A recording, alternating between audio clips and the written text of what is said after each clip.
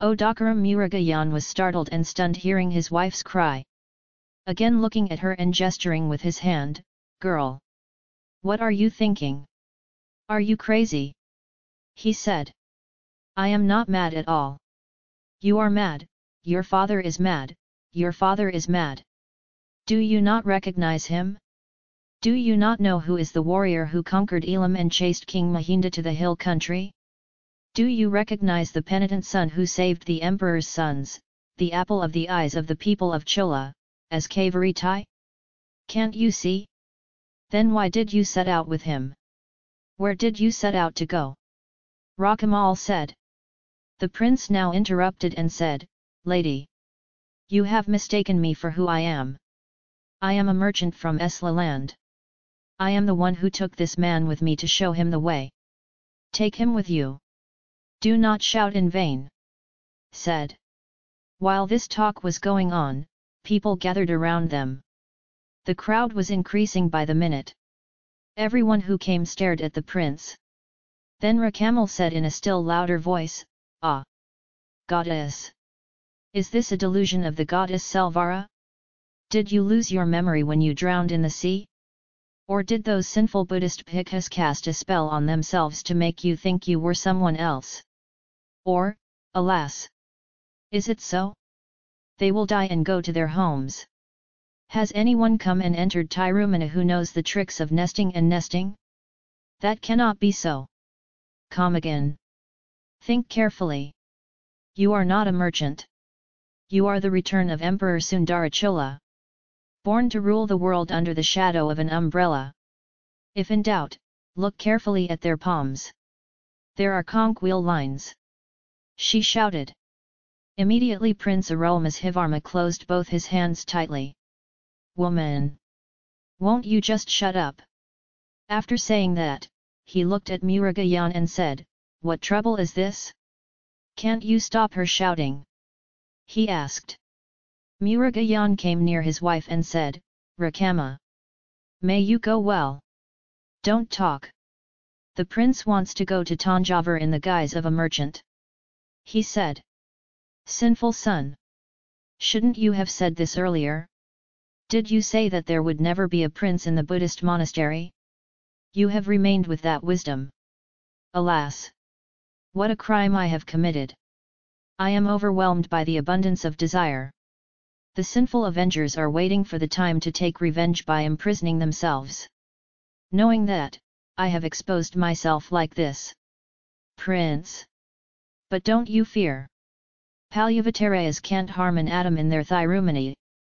Lakhs of people like me and my husband are ready to stand by their party and defend themselves," she said. Immediately, looking at the large crowd standing around him, he said, "You all approve of what I have said, don't you? Are there any of you members of the Pulvatare party? If so, they come forward like this. Kill me first and then think of harming the prince," she screamed. The people, who had been watching and listening in uncontainable amazement until then, shouted, "Long live the hero of Pawnee! Long live the brave warrior of Elam!"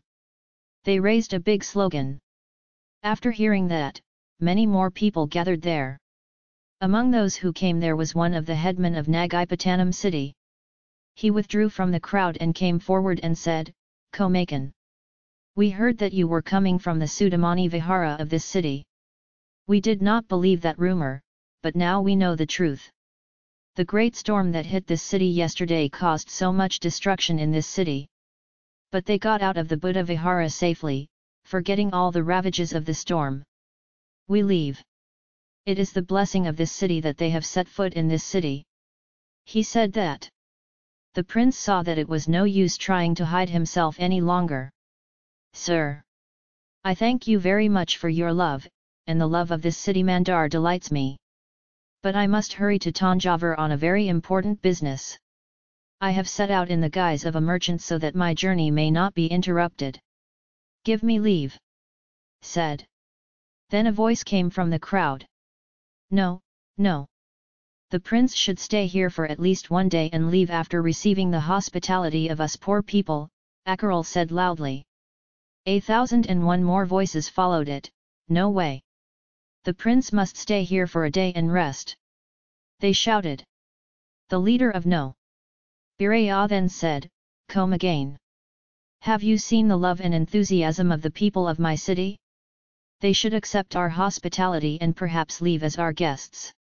Have we not done the blessing that the Buddhist bhikshus did? Yesterday, the mandars of this city suspected that the Buddhist bhikshus were hiding them and tried to demolish the Sudamani Vihara and bury it with dust. At that time the storm had come. The storm had done what we had failed to do. The Vihara had crumbled to dust." He said that. Hearing this, the prince said, "Sir, you are not correct in blaming the Buddhist bhikshus. The bhikshus kept me in the Buddha Vihara because of my request.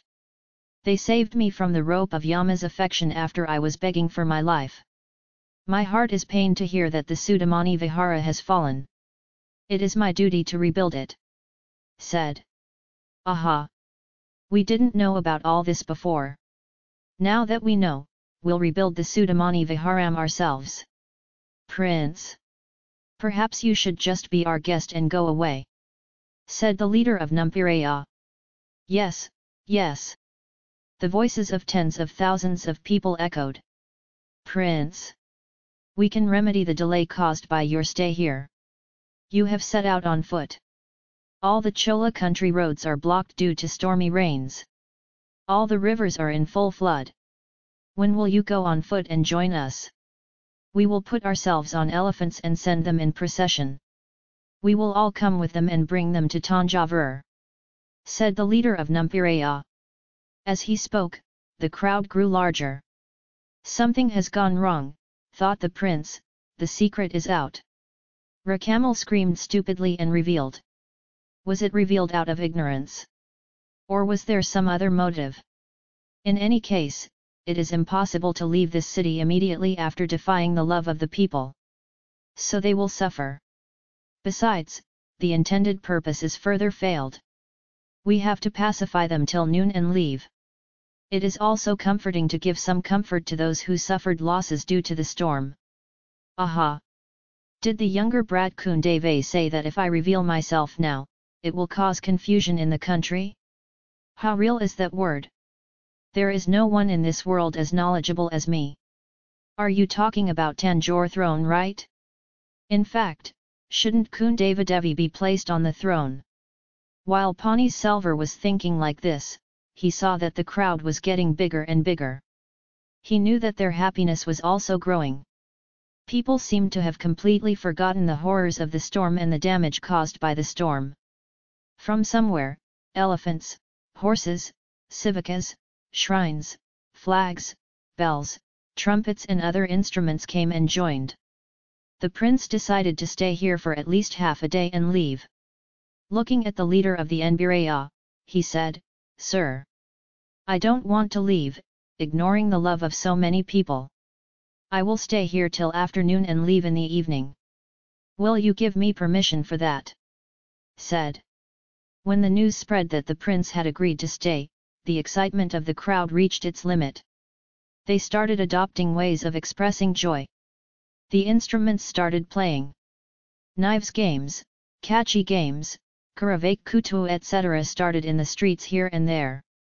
Passing through the people and their merry games, it was very difficult to get to the Nagapatanath Chola house. Somehow they got together in the end. The prince could not rest even for a short time inside the palace. Because the news of him spread to all the neighboring villages. People were coming in droves. They expressed their desire to see the prince. The prince also frequently went out among the multitudes and inquired about their welfare. He inquired sympathetically about the hardships and losses caused by the storm. He said that as soon as he went to Tanjavur, he would make arrangements for redressal of the hardships suffered by the people.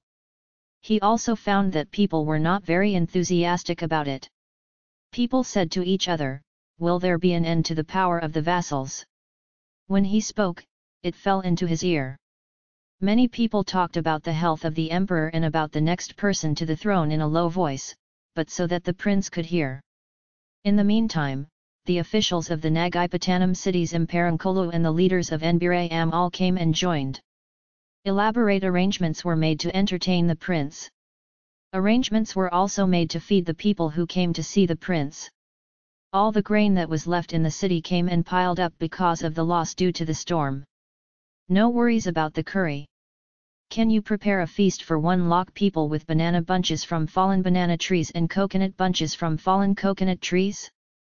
The feasts were over and it was almost time to leave. The prince came to the grand front of the Chola palace and stood with folded hands. All was ready for a great procession in the street.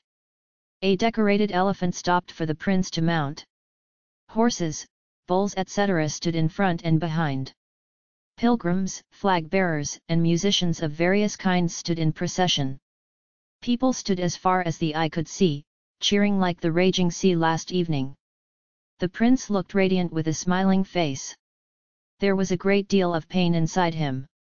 His soul throbbed to know the fate of the Queen of Elam who had attracted his love 10 times more than that of his birth mother. Murugayan thought that he could get some more details from his wife.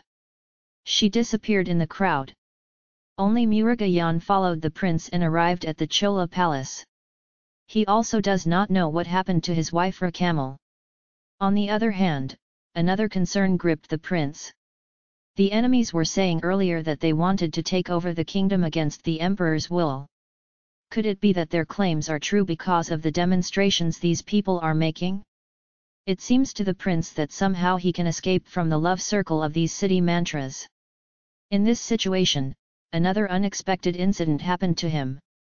As the prince bowed as if to bid farewell to the people, the officers of the Ampirang group and the leaders of the Nbiraya stood at the door of the palace, keeping the crowd away. As it happened according to the progress, for a few minutes, hundreds of instruments such as bells, trumpets, etc., drowned out the sound of the sea. All of a sudden the instruments stopped, and the crowd fell silent. At that time, one of the city leaders, who looked like an old man, stood on the moon platform at the front door of the mansion and said in a majestic voice, "So who is the next rightful candidate for the title? You are the son of the Chola country who did penance, the rich man saved by Kaveri's mother, the heroic warrior who won Elam, people. Is what I have said agreeable to all of you?" asked the old man, looking at the people standing around him, and a shuddering noise arose from the crowd. "Yes, yes, that is our opinion," said 10,000 voices. And then they chanted. So many chants came together in an indiscernible noise. A tremendous uproar rose up from the crowd to tremble in all directions. "Yes, yes, that is our opinion," said 10,000 voices. It was followed by chanting. So many slogans together made a huge noise that was not heard. A tremendous uproar rose up from the crowd to tremble in all directions. "Yes, yes, that is our opinion," said 10,000 voices. It was followed by chanting. So many slogans together made a huge noise that was not heard.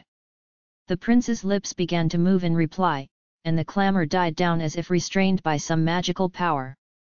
"Sir, I am happy to see the love you all have for me. But the way you show that love is not proper? You seem to have forgotten that my dear father, Emperor Sundara Chola is still alive. You should join me in praying that may the emperor live long. Why think about who will succeed him when the emperor is alive?" The old man, the first leader of the city leaders, has the correct answer to the prince's question. Ponniyin wealth. In the Chola country, while a king is still alive, it has been a long-standing custom to determine who will be next in line to the throne. Did not Mahaparantaka Chakraborty, the warrior of Madurai and the one who carved the gold crown for Thilayam temple, in his own time, formalize those who should succeed him? Accordingly, his father ascended the throne. Said, "Yes, yes. So even now the emperor must decide who deserves the next title? It's not the right time for you and me to think and talk about it," said the prince. "Ponniyin wealth. We agree that the emperor has that right. It would be fine if the emperor could decide independently. At present the emperor is imprisoned or not in the fort of Tanjore by the Palyavatarayas." Prince. Besides, many of us are in doubt as to whether the emperor is alive. Come with them to Tanjore and settle that doubt. We wish to take it. If luckily the emperor is in good health, we will convey our wishes to him. We will apply to ascend the throne after him. Then, let the emperor do as he decides. The elder's words, doubting whether the emperor was alive, struck a great terror in the prince's heart. Pain and panic that he had not known all these days. There was a confusion as if some danger to the emperor's life was approaching and he was at an unstoppable distance. I also remembered the story of the Queen of Elam being forcibly taken away by some Merkers. There was a rush to reach Tanjore without a moment's delay. In a few seconds the prince decided what he had to do. There is no point in arguing with them. Travel is delayed. Now if they say they have agreed to talk and leave, they can find other ways to go along the way. Sir, I do not stand in the way of your wishes. What they have said about the emperor has increased my anxiety to visit him. I must leave at once. If you also wish to visit the emperor, please come with me. Let us all listen to what the emperor says about the right of title. Said. After a while, the prince rode on an elephant. A huge procession consisting of thousands of people left for Tanjore. The procession with the prince was getting bigger and bigger.